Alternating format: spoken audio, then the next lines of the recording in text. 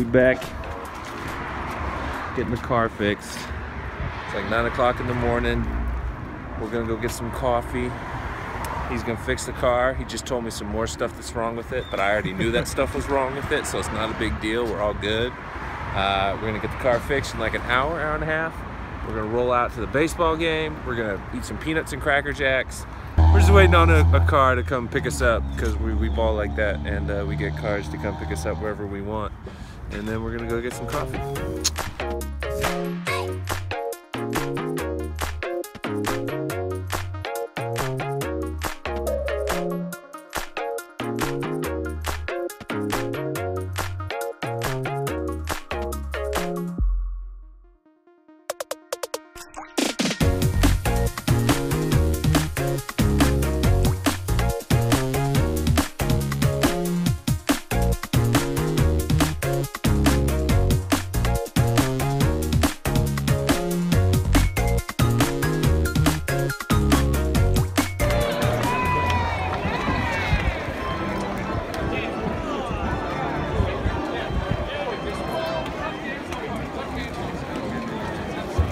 Nobody's singing. I know.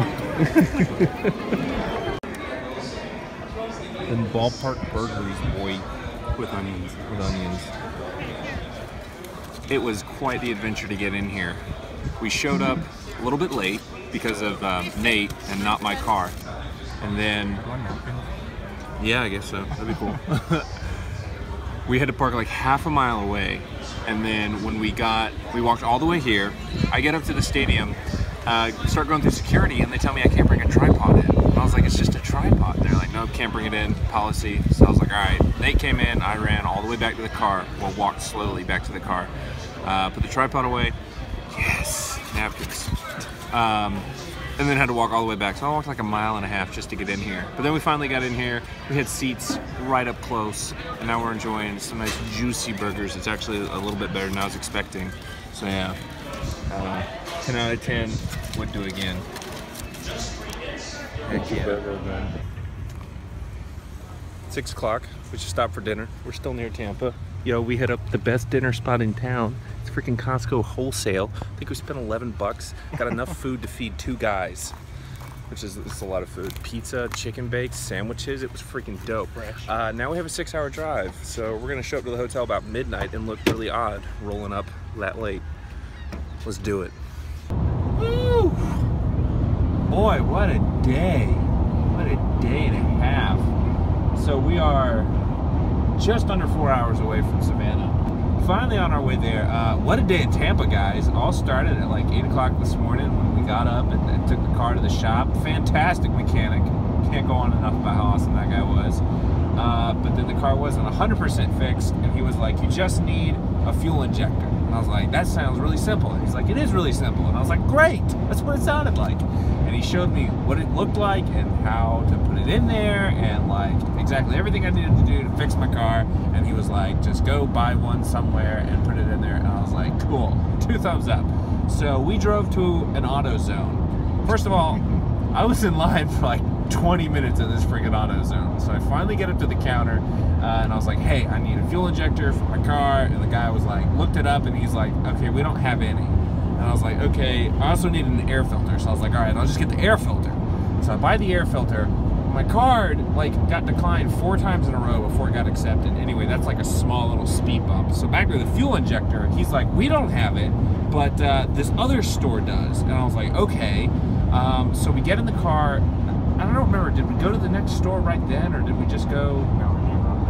No, yeah, we were like, you know what, we'll just go to the baseball game. At this point, it's already like 11:30, 12 o'clock.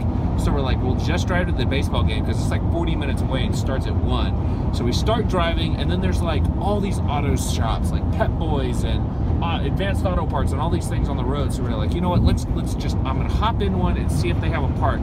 I did that at 2 different stores. I went to a Pep Boys and another AutoZone. Neither of them had the part I was looking for.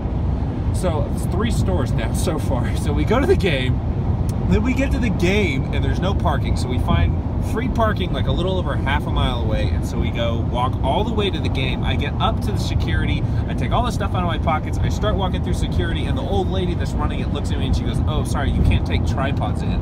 I was like, "You can't take a tripod in?" And I'm not talking about my big tripod, I'm talking about the little, what's it called, a gorilla tripod? Gorilla pod. It's just like, it's one of the thing all the vloggers, all the cool vloggers use, the little alien leg looking things. And I was like, this thing could fold up and fit in my pocket and I can't take it into the game. And she's like, nope, can't go in. So I had to take the tripod, go the mile back, or half a mile back to the car, and then turn around and go the half mile back to the stadium. Took me like 25 minutes, got all my steps in though, freaking, you know, not getting fat on this vacation. Finally get into the game.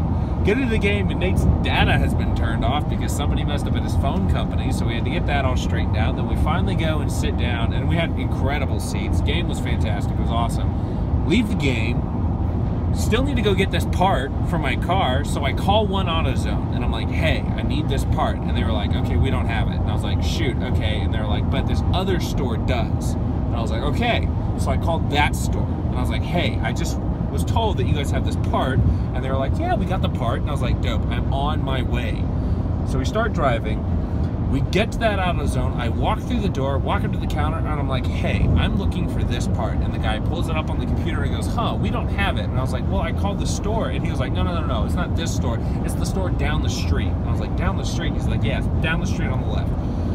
It's freaking traffic at this point. It's like 4:45. It took us almost half an hour to drive 2 miles down the street. We get to that AutoZone. I walk in. I walk up to the counter. And I'm like, hey, I'm just looking for this piece.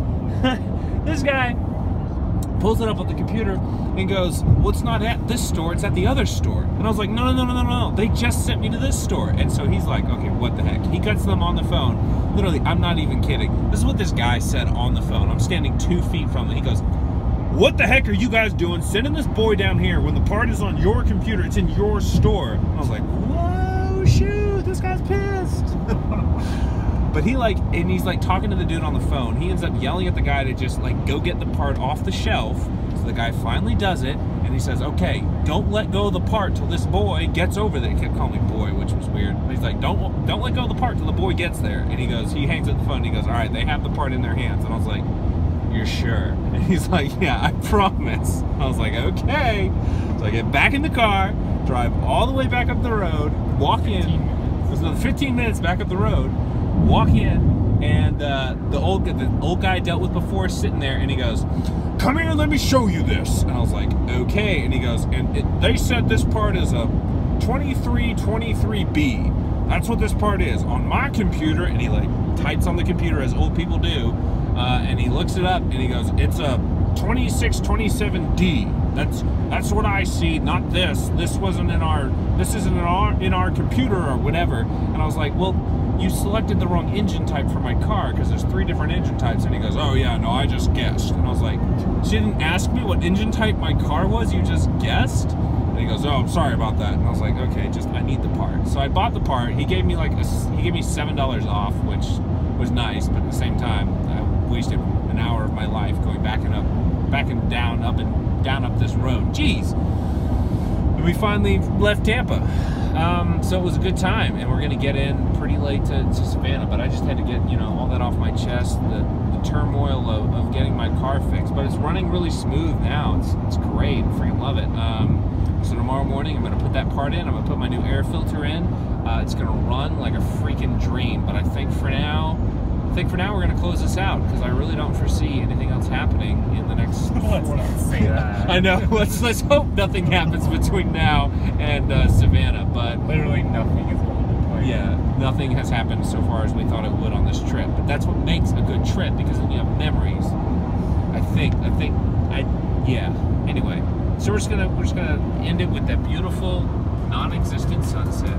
It's just clouds. Oh, it's sitting